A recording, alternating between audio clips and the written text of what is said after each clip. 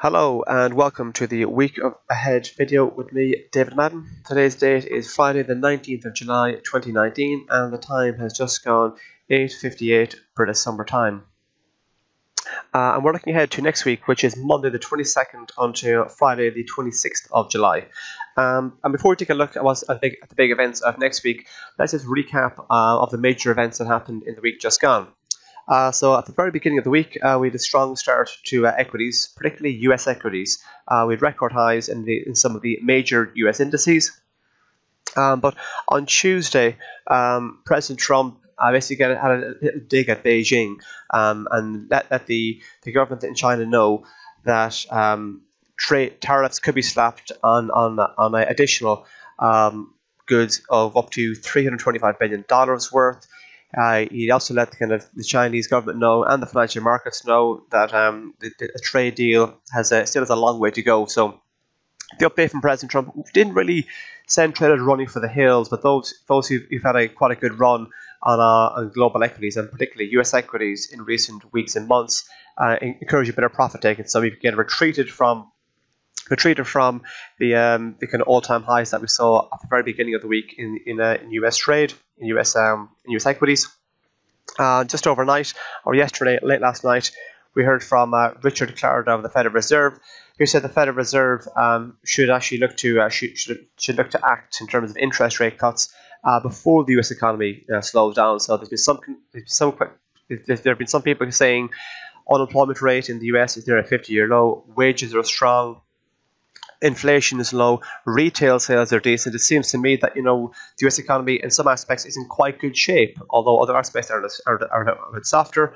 Why is everyone so aggressively calling for rate cuts? But as Mr. Clarida said, his thinking is that the Federal Reserve should act in advance. You can see the slowdown or that there's some signs of weakness, and that today has kind of lifted equities across the world. So it's the same old story whereby the conversations around US-China trade and also speculation about what the Federal Reserve is going to do have been the kind of major drivers of US equities, and both have kind of acted as back and forth. Earlier this week, we kicked off with the US reporting season, and in terms of actual corporate updates, it was very kind of interesting on that front, but it didn't really move the indices a whole lot because, like I said, it's more to do with the Federal Reserve and what they're going to potentially do and US-China trade relations. All of the major US banks, by and large, earnings managed to actually and revenues largely exceed expectations. But a common theme, continued theme across US banks, is that the trading departments tend to have underperformed and tend to be a bit weak. They're focusing more on retail banking and lending, and also on advisory services and wealth management services. In many cases, some of the banks actually produced lower net interest margin rates, which is essentially the money that banks make on lending. So it's a bit of an indication that the very kind of sharp move lower in bond yields is already beginning to impact US banks in terms of profitability, and we haven't even had any kind of rate cuts yet, if we do have any. So it gives an indication of what kind of future earnings expectations we could be looking at down the line.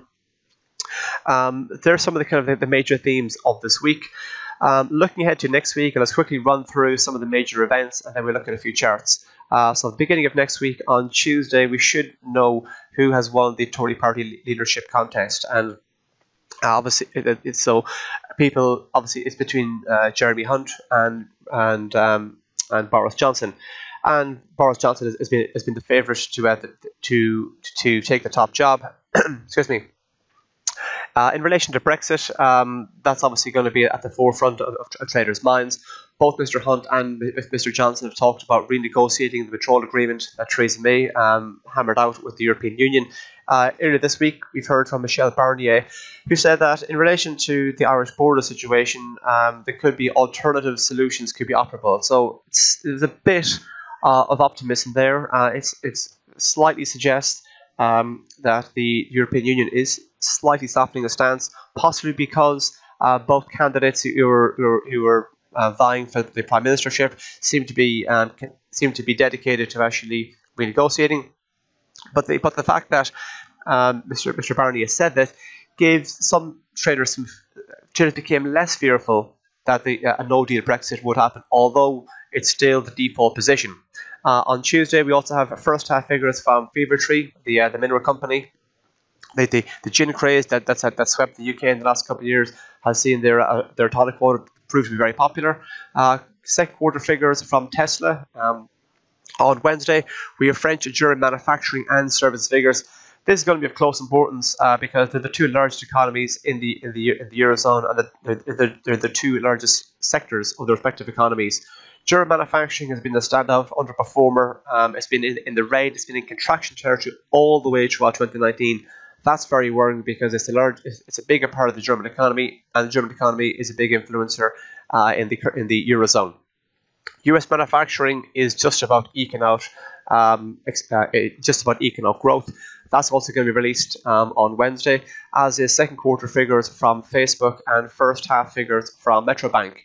Thursday, European Central Bank update. The European Central Bank are a bit nervous about what the Federal Reserve are going to do, because at the very end of July, we'll have the update from the Federal Reserve in relation to interest rates, and the speculation is we're going to have lower interest rates from the Fed.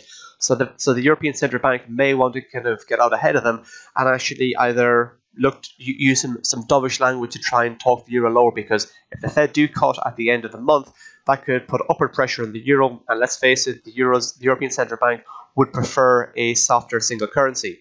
On Thursday, we also have second quarter figures from Amazon and Intel. On Friday, we have the advanced reading of the second quarter growth figures from the US, and we also have first half figures from Rightmove. So take a look now at some of the major equity indices. So the wider view of global equities, they've had a good run in 2019. This year is the FTSE 100, and a solid run throughout 2019.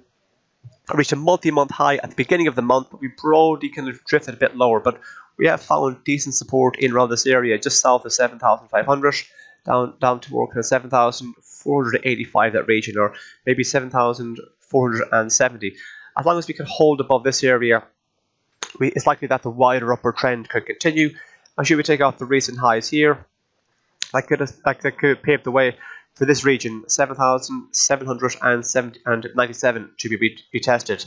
Notice how, despite the gentle pullback in the last, say, week and a half of the FTSE, we're still comfortably above the blue line here, the 50-day moving average, which comes into play at 7,387.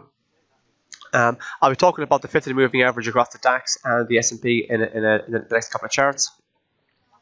And essentially, while all those indices hold above their respective 50-day moving averages, it's likely that the wider upward trend in global stocks is going to continue.